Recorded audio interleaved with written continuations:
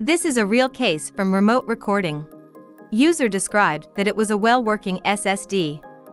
We enter disk scanning tool. The drive is stuck in response. After waiting for timeout reaction, SSD keeps in busy status.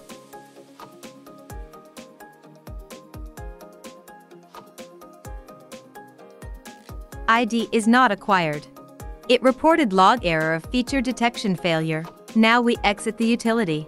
Reset power for SSD. This time we click soft reset once.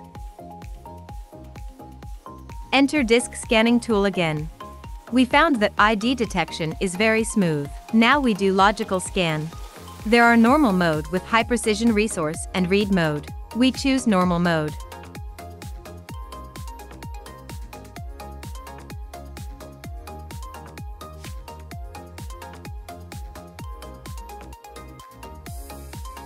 The result turns to be normal.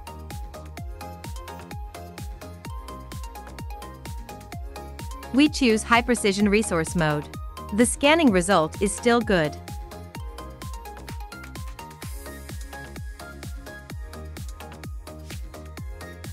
We take a view of sector 0.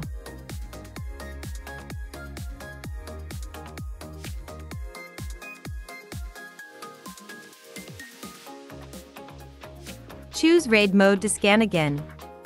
The disk status is very healthy. Why is a good SSD stuck in ID detection? Here are 2 points we need to know. First, part of SSDs using FISUN controller may encounter anormaly when reacting to ATA command of ID detection. Sending soft reset can clear the abnormal data in RAM.